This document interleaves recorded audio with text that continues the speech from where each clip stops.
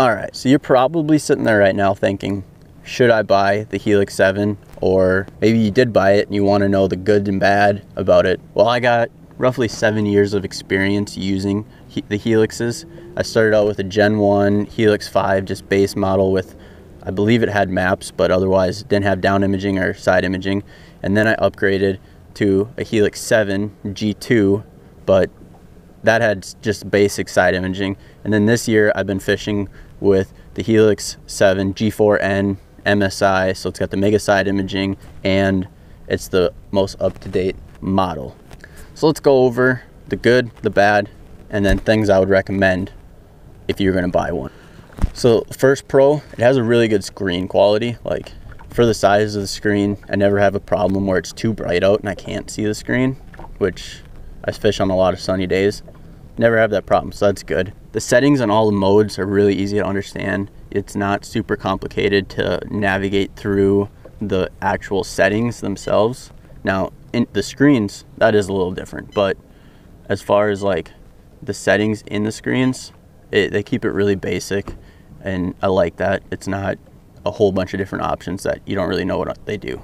Now, the one thing that the Gen 4 has that the Gen 1 and Gen 2 didn't have is the 3 quick select buttons, which huge bonus when it comes to just being able to quick select a different screen, select a different screen, select a different screen. I don't have to sit there trying to navigate through a bunch of screens I don't want to see. I know the top one's my map, the middle one's side imaging, and then the bottom one is side imaging and map. It's really simple. I recommend also learning what one button each direction from a screen is, so that way in theory you have 6 pre-selected screens you can get to, where you know you hit the bottom one plus view and you got your 3 views here. You hit bottom one and exit and you got your 2D and maps. You hit middle one and view and you just got a map. You hit middle one, exit, you got down imaging. Now I think the thing Helixes are like most known for is that they are super crisp when it comes to their side imaging, especially with the mega imaging. It is just an insanely clear image. You can see rocks really well. Can't really see fish on the smaller screen. On the bigger ones you can see fish really well as well, but on the smaller screen the fish are a little bit tougher to see. But in terms of like rocks and grass and that kind of stuff, really easy to see that sort of stuff on the screen with the side imaging, which is mostly what I use it for anyways.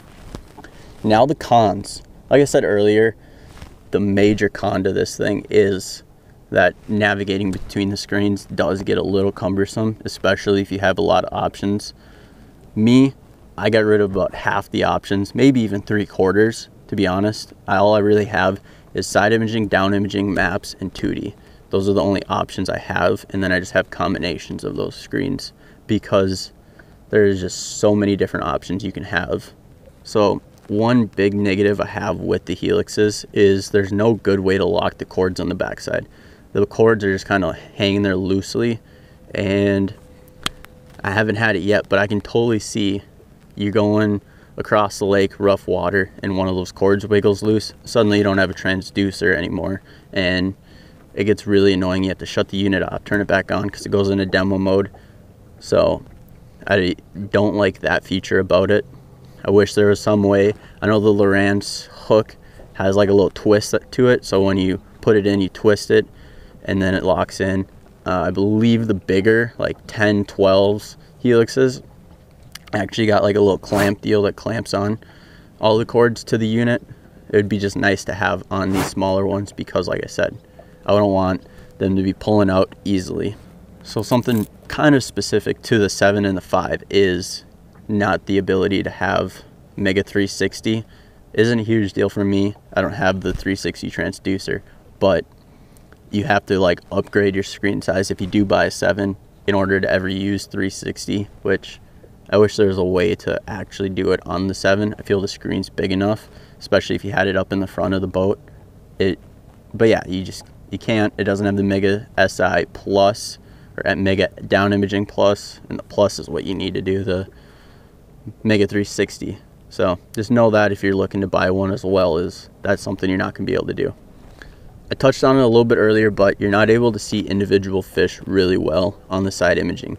It's not a wide enough screen to really see a whole lot of fish. They're right under the boat. You can, like here, there's a little school of fish of some kind under the boat. I can see those, but anything off to the sides, can't really see. So that's kind of a negative.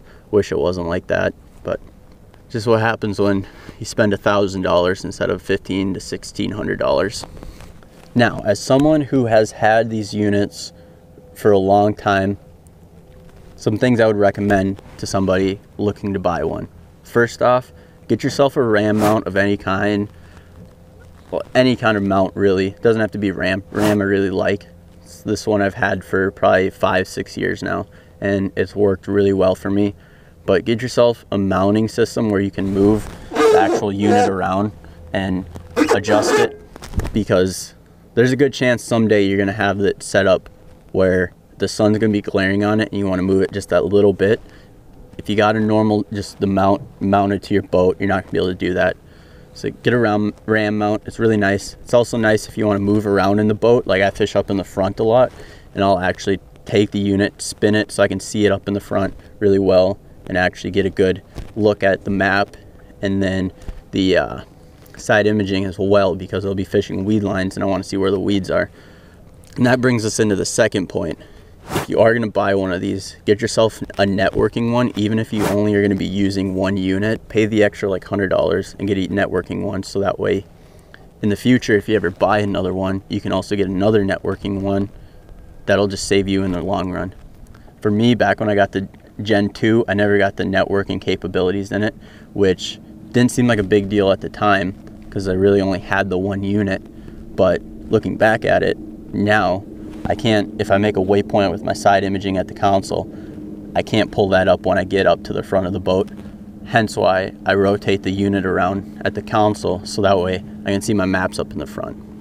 And then just a little quick tip on the unit itself. I'm not going to go into too much detail on anything, but what I will say is in your side imaging settings, I know it's nobody really tells you like the right settings to have, which I find really annoying, is just go in and then make your sensitivity 10, contrast 12. On 90% of the lakes I fish, that setting right there works perfectly fine to find rocks, grass, fish, all that kind of jazz.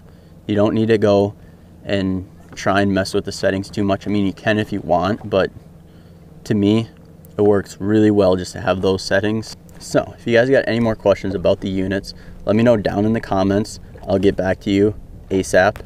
I got like no life. I just go fishing and then I just sit around and do nothing for the most part. So I can get back to you pretty darn quick. Let me know down in the comments, like I said. And yeah, I'm gonna get off the water because the fish are not biting today. It's a big cold front, kind of windy out. Tried to get protected from the wind over here, but yeah, not a great fishing day. So I'm getting off the water. I'll see you guys next time in the next video.